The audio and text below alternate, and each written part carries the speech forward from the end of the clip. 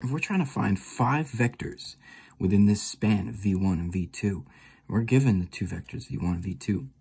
What this is really asking is, what are all the possible answers that we can get if we were to add these 2 vectors up with some coefficients next to them?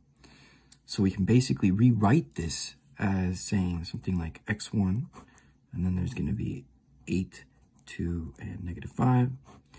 And then we're going to add another x2, and here's our -5, 4, and 0. And this is going to equal some sort of answer here. So, you know, this is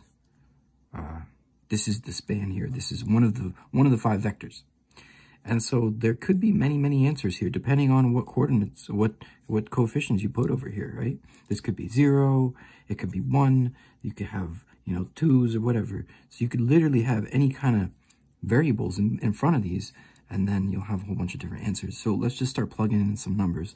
If we set this one to be 0, then and this to be 1, then heck, we could set them both equal to 0, and you could get 0, 0, 0 as being one of your 5 vectors. You could start with that one. But if you have one of them there, then you would end up with this one as being one of your answers. If you have one in each place, then you could add them together. If you just have this one and this one be 0, then we would get this other answer. You could say 8, 2, and -5. So we've already got 3 out of the 5 vectors. Let's get 2 more.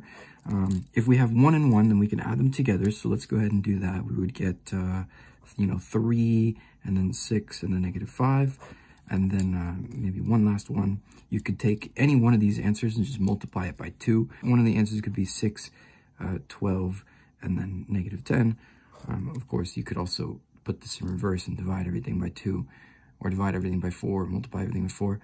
So these are some of the answers you can get, and there's an infinite amount of these. This will just keep going, but this is how you kind of want to do it. You're just going to set up this little equation right here, because this is a linear combination of vectors.